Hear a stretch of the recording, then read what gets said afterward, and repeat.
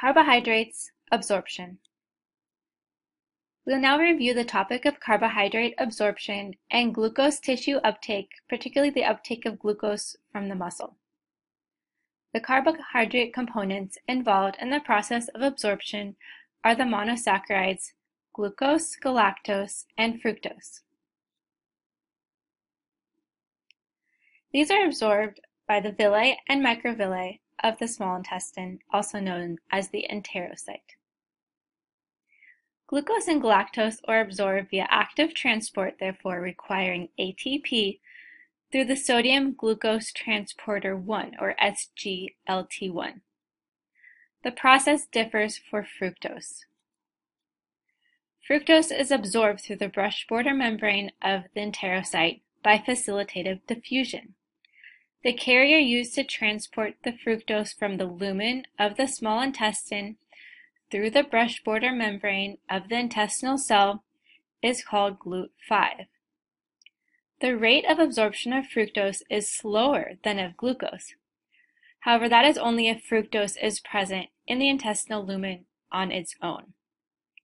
When glucose and fructose are consumed together, the rate of fructose absorption increases. To keep this in context, it is actually rare that pure fructose is consumed. Largely, the fructose that is consumed in food products is largely present with glucose. We see here then fructose, after being absorbed in the enterocyte, is then transported into the bloodstream by GLUT2. And we'll go over a diagram.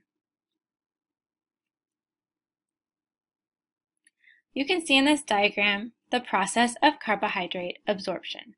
And we see here 3 intestinal cells. And you can see on the intestinal cells here we have the brush border membrane of the small intestine, which contacts the lumen of the gut, which is where the digested food products are present prior to absorption. So we have our intestinal cell, also known as the enterocyte, and we have the brush border membrane. And then once the food components are absorbed into the enterocyte, we have the second membrane, which contacts the blood, called the basolateral membrane. And it's going to be important to go over these terms because I'll be referring to the term the enterocyte, which means the intestinal cell, the lumen of the small intestine, the brush border membrane of the enterocyte, and then also the basolateral membrane of the small intestine. Therefore, to review, and again this is diagramming carbohydrate absorption, we see that glucose and galactose are primarily absorbed through the sodium glucose transporter 1, or SGLT1, and that's diagrammed here. You can see that it's sodium dependent, but it's also ATP dependent.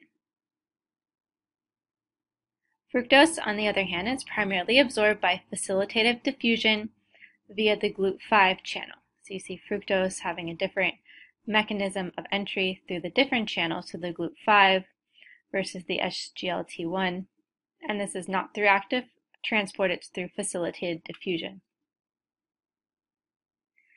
Then we see after the monosaccharides enter the enterocyte, so we see the fructose entering, and then we see galactose and glucose entering the enterocyte. They need to exit the intestinal cell through the basolateral membrane.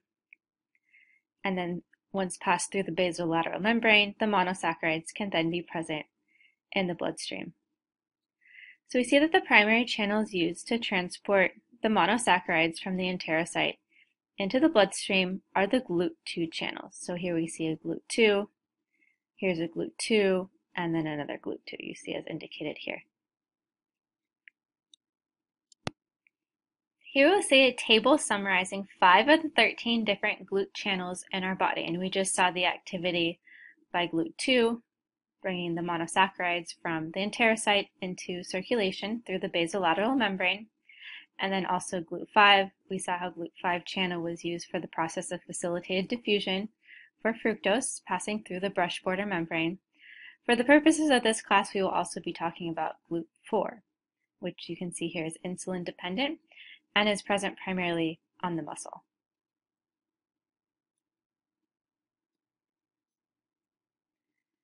Now that the monosaccharides are circulating through the bloodstream, they need to be picked up by relevant tissues to allow for the conversion to ATP or other processes through the pathways of energy metabolism. A key tissue involved in the uptake of monosaccharides, particularly glucose, is the muscle tissue.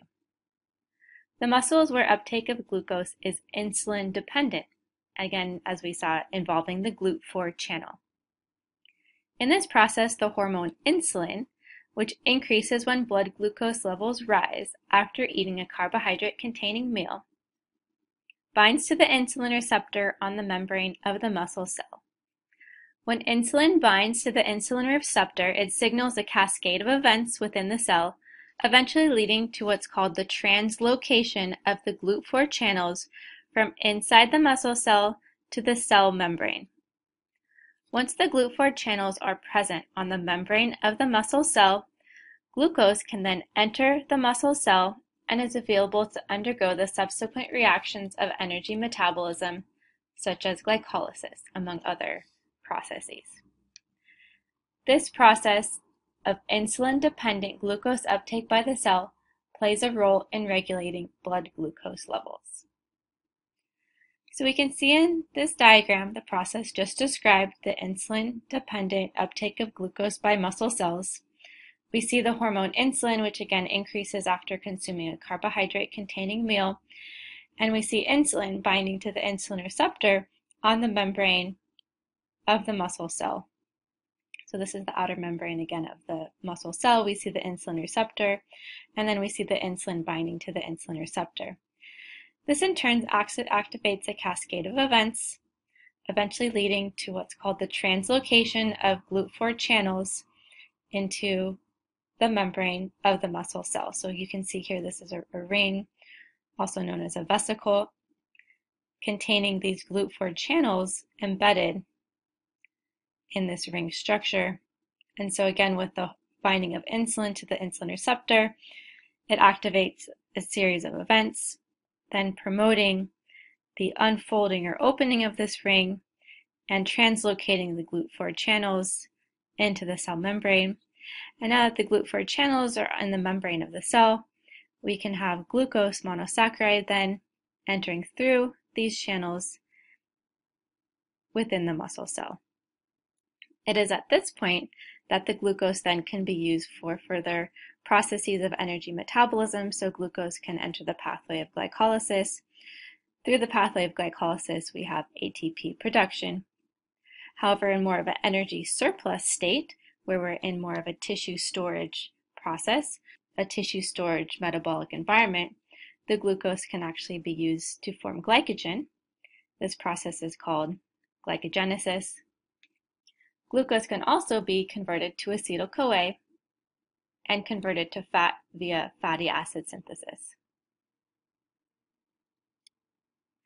While the primary mode of glucose entry into the muscle cell is through the insulin-dependent process of translocating the GLUT4 channels, as we just discussed, there's actually another insulin-independent method of translocating the GLUT4 channels to the cell membrane of the muscle tissue.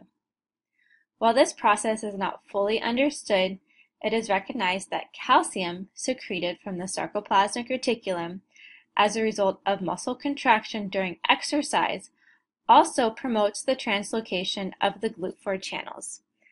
So here's the image of a muscle cell. You can see the vesicles holding the GLUT4 channels, and you can see how they then become translocated to the cell membrane. And we see calcium here exiting from sarcoplasmic reticulum in response to muscle contraction. So we have muscle contraction, we have calcium being released from the sarcoplasmic reticulum, which is used both in the actual process of muscle contraction, but can also, this calcium, signal a cascade of events, potentially activating the translocation of these GLUT4 channels to the cell membrane. And again, this process is not fully understood in detail. However, there is some evidence suggesting this insulin-independent pathway or mechanism of the translocation of the GLUT4 channels to the cell membrane.